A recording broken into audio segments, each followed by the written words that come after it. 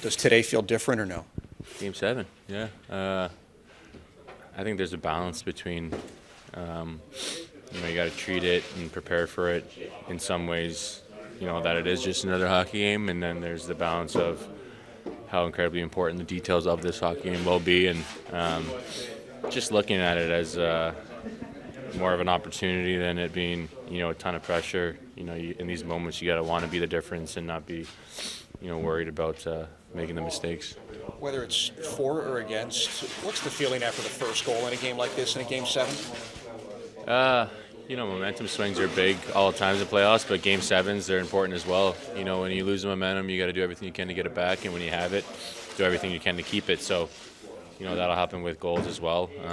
Last game in their rink, we had some good responses, but we'd like to be the ones tonight, scoring the first few for sure.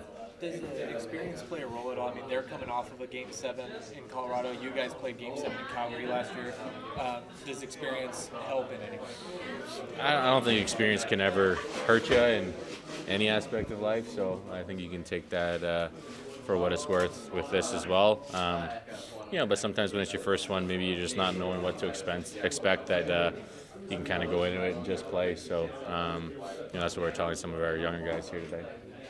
The mental challenges of the series been any different because you have had big pushes from both sides? I mean, 3 goals in a row, 4 goals, stuff like that. Yeah, they're always the same.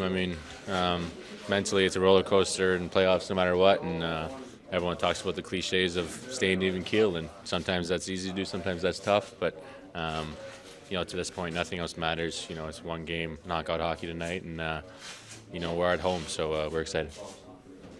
Otter's got a knack of winning after losing. What is it about the kid that lets him do that? Just, who he is mentally, the confidence he has, his ability to bounce back.